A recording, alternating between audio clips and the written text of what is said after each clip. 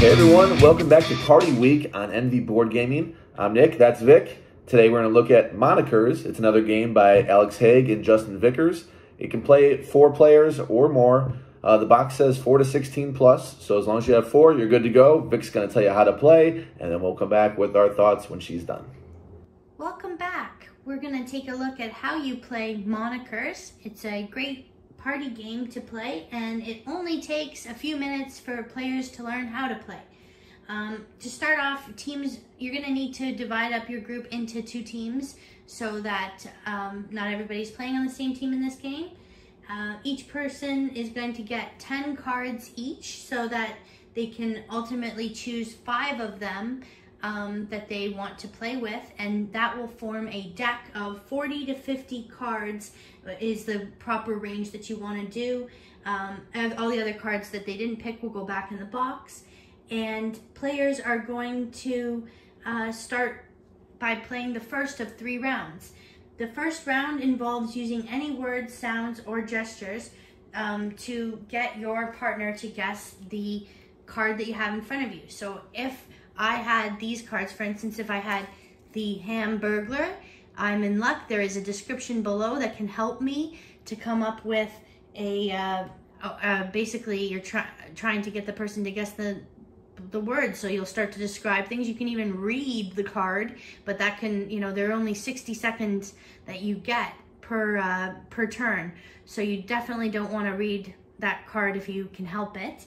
And you'll notice at the bottom there are points that are accrued. These are going to be counted at the end of each round that you're able to determine a score that's cumulative over the 3 total rounds.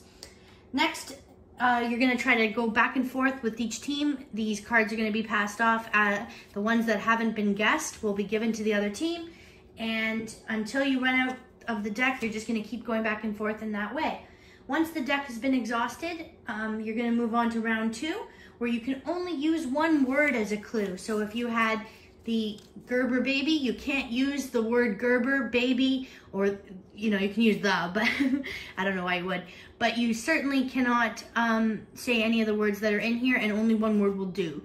Now, what's great about this game is that people are going to start becoming familiar with the deck, because some of these things are pretty obscure. I mean, Paula Deen, not everybody thinks about that celebrity chef all the time. So the familiarity aspect really starts to build through the rounds.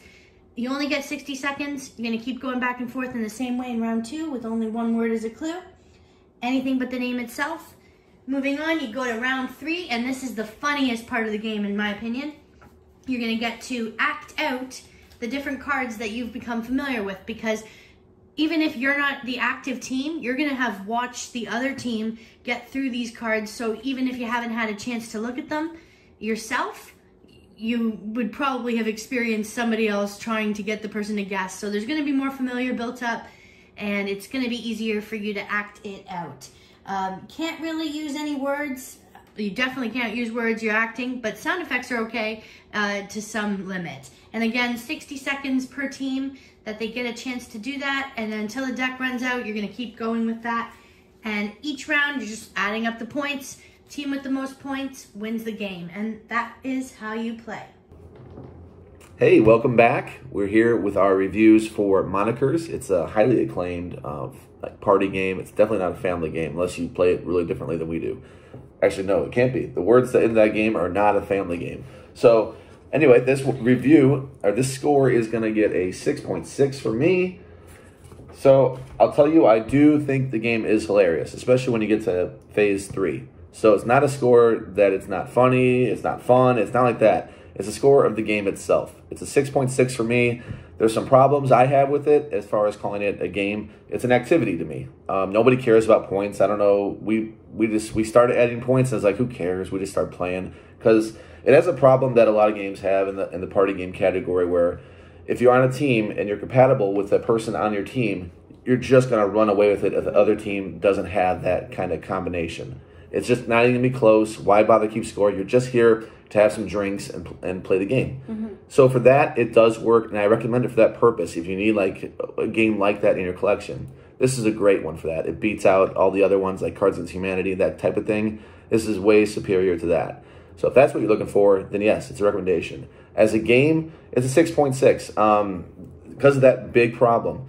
And honestly, the first 2 phases, if you're playing with people that haven't played it before and they're not quite understanding what's going to come up in the third, that's when the game gets good. The first 2 phases, it's not that exciting. It's okay, okay at best. So you get knocked off because 66% of your game is just, it's okay. And the third phase is where it shines. And you keep them interested in this game until that third phase, when this game does shine for its purpose. So 6.6, recommended for the purposes mentioned. What do you got, Vic? I have 7.7.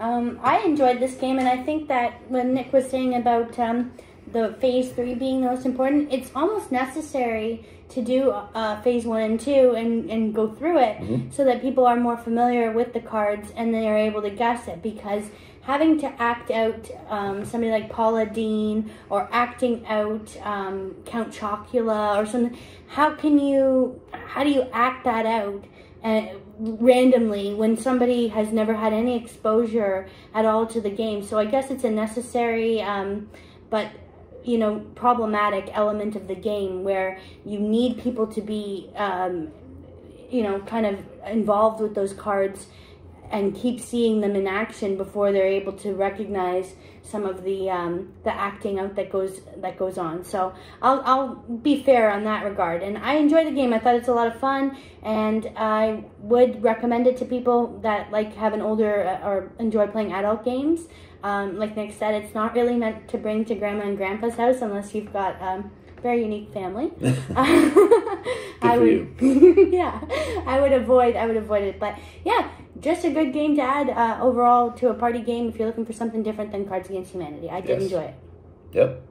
Let us know in the comment section below what game you enjoy, where you have an opportunity to act out different cards, or you're trying to get somebody to guess a card.